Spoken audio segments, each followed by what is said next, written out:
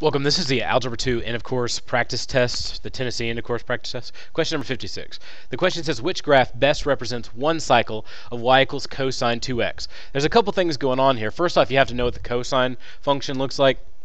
If it goes up and down like this, kind of like a snake, that's your sine function. So you don't want that. Anything that looks like that, you can just go ahead and eliminate. So that's out, and this is out as well. The next thing you need to understand is how that 2 affects your graph. The cosine, by the way, looks much like this, and it should go from 0 to, in general case, if it's just cosine x, it goes from 0 to 2 pi. But for us, we have to think that 2's in there. Now if that 2 is in front instead of in front of the x, like it was in front of the whole figure, this would change how tall it is. So any number that you put up there, it's that many times taller. So instead of going from 1 to 1 like this graph, 1 to negative 1 like this graph does, the 2 in front would make it go much larger. So in this case, that would be this. But that's not where that 2 is. It's in front of the x instead. I struggled through a little bit of stuttering there.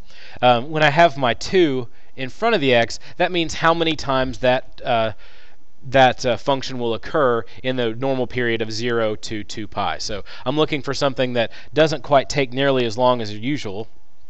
And how this sets up originally is that at pi over 2, I would usually be I would start at 0 here, I would go down at pi, I would be down at the bottom, then at about 3 over 2 pi, I'd be back up, and then at 2 pi, I would be back to the original starting point. So essentially, it would be at half pi, I'm back to the x-axis. At pi, I'm down to the bottom of where that function goes. At 1.5 pi, what I'm dealing with is back to the x-axis again, and then 2 pi. But in this case, I'm actually going to try to shove it in, 2 of those into one set. So it means I get all the way back up and down when I am at pi. So the answer, of course, is going to be g, because you can see that the cosine function makes it all the way up and down in the span of 1 pi. So that means I could fit another one in of the exact same size right here. So I have 2 of them in that period of 0 to 2 pi. But maybe that's not enough and you just want to graph it and see what that looks like, so we can talk about that too. Let me erase all this mess. What I'm going to do first is go to the window and change my range. So go to window and this will pop up. Your x goes from 0 to 2 pi in most of these, so I'm going to put 0 here, and I'm going to go ahead and put 2 pi in, and it converts it to an integer form, but whatever. My x scale I'm going to actually set as pi divided by 2.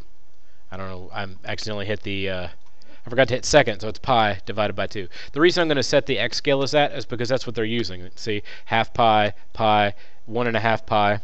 So I'm using that scale. My y max and min doesn't really matter. It's at 5 and -5, so if you want to change it to 5 and -5 to get an exact match, that's fine, but you don't have to. It goes up by 1. Everything looks good there.